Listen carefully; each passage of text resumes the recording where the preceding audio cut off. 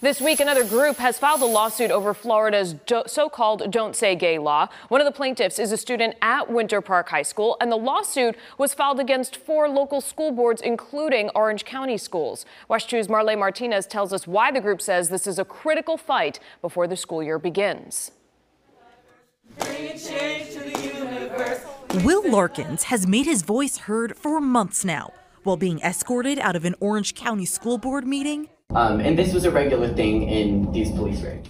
And in the classroom, donning a red dress and pearls, the Winter Park High School student teaching LGBTQ history. So the Florida legislature. To as many will listen. In March, he led this rally at school to undo Florida's Don't Say Gay law, as LGBTQ supporters call it. Now he's taking his fight from the schoolyard to the courtroom with the Southern Poverty Law Center by his side. We will not let them stand alone. So for a student like Will, he has to think about whether or not he will have a safe place to walk, where he should be most nurtured and he should feel most safe. The SPLC, Southern Legal Counsel, and Lambda Legal filed the lawsuit on Larkins' behalf. And the Cousins family, who has a non-binary 7th grader, and David Dinan and Vic Gongidi, who are married with 2 children.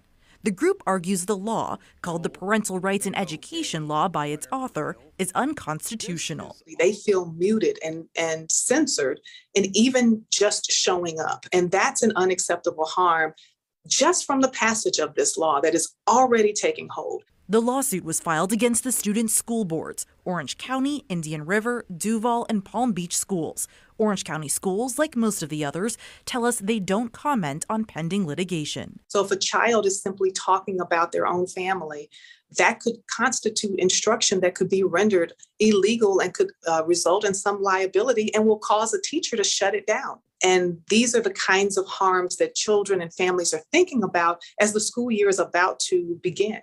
In Orange County, Marley Martinez, WESH 2 News. The law bans instruction about sexual orientation and gender identity in grades K through 3. It also gives parents the right to sue school districts that they believe are in violation of the law.